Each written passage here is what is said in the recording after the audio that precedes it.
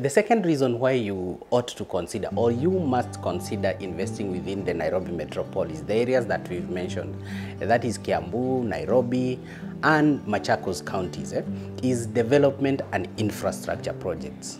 Now, the Nairobi metropolis is witnessing ongoing development and infrastructure projects, such as the construction of new roads, like we've witnessed the expressway, the Eastern Bypass, and expansion of major transport network, and the development of business district and residential areas. There are a lot of developments that are ongoing. Now, these projects contribute to the overall improvement of the city's infrastructure, making it more attractive for investors.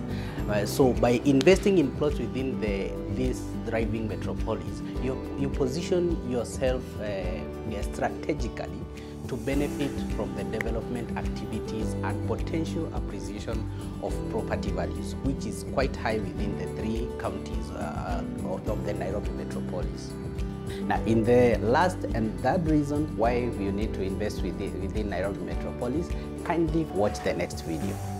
Fanaka Real Estate, your ideal real estate partner.